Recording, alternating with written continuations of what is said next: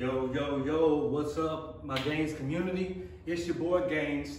Yo, today is the first start of my new segment called Superset Saturdays.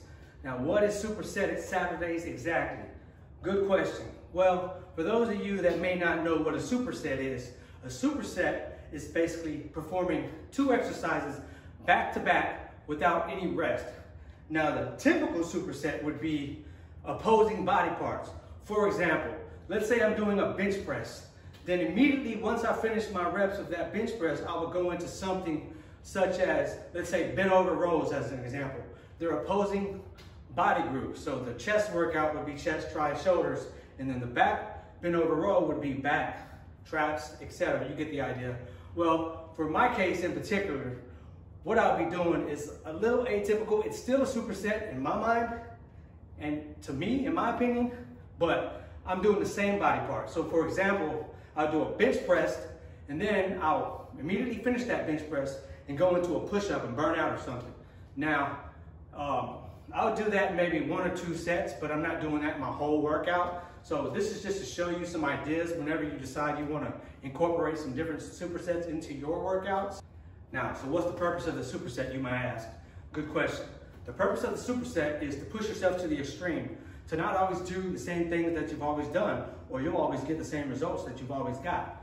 But furthermore, it's to condition you and to give you that overall push so that you can increase your stamina, okay? So you can go longer, go stronger, if you know what I mean. Anyways, so that's what the superset is for. Now, if you decide to incorporate supersets, good for you. I think it's good. Like I said, I just wouldn't do them your whole workout. Do the last, couple of sets or something like that. If you do not have access to the things that I'm doing as far as the exercise equipment, or for example, a pull-up bar, then there are alternatives, okay? And you don't exactly have to do that same workout. You can do something different. For example, if I'm doing a bent over row, you can do inverted row or something where you lie down and you pull yourself up from the ground, okay? It's all dependent on you, but the most important thing is to do it and do it to the best of your ability. You gotta pick the weight that you know you can do a good amount, and then that you'll have enough energy and stamina to do the next part of the superset, okay? So I'll leave that on you. I don't wanna sit here and tell you you need to do X amount of pounds or X amount of kilos, but so I'll leave that to you because you guys know your strength better than I do. All right, let's get it. So here's what I'm gonna do. I'm gonna do bent over rows. I got 175 on the bar. I'm gonna do 6 reps, and then immediately I'm gonna put the bar down. I'm gonna come here and get 6 more reps on the pull-up bar, okay? Let's go.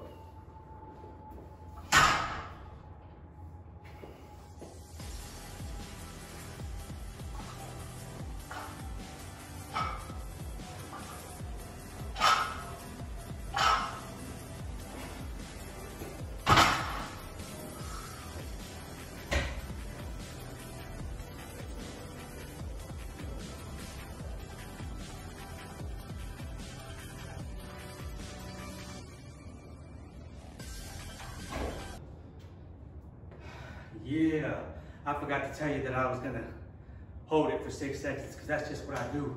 I'm a beast, you know what I'm saying? I'm a beast. Anyways, that's the superset, y'all. All right, same thing, different angle.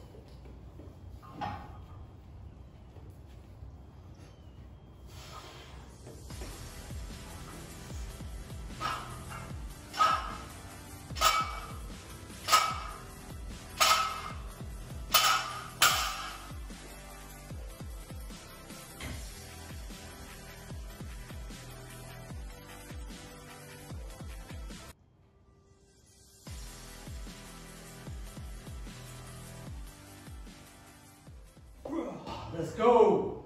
All right, guys, thanks for tuning in to this weekend's episode. Stay tuned for next Saturday as I drop another Superset Saturday.